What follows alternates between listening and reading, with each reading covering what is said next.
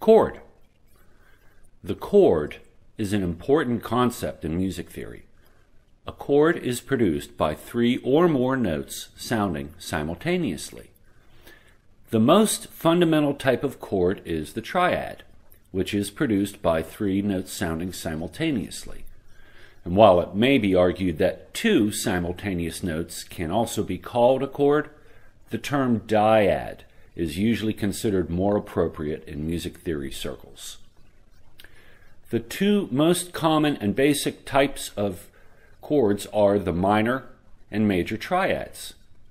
With few exceptions, triads generally contain a fundamental pitch, known as the root, a third above the root, and a fifth above the root.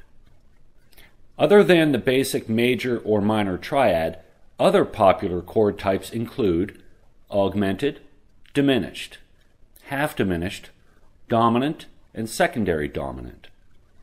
Chords can also be inverted, meaning that the fundamental pitch is not the lowest note in the chord. Chords can be visually represented in more than one way.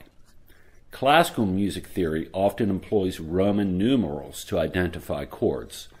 Jazz musicians employ a distinctly different means of writing and naming chords, and there are numerous other ways to visually represent a chord. Chords are often directly associated with specific scales, modes, or key signatures. And lastly, the series of different chords in a song is generally referred to as the song's chord progression.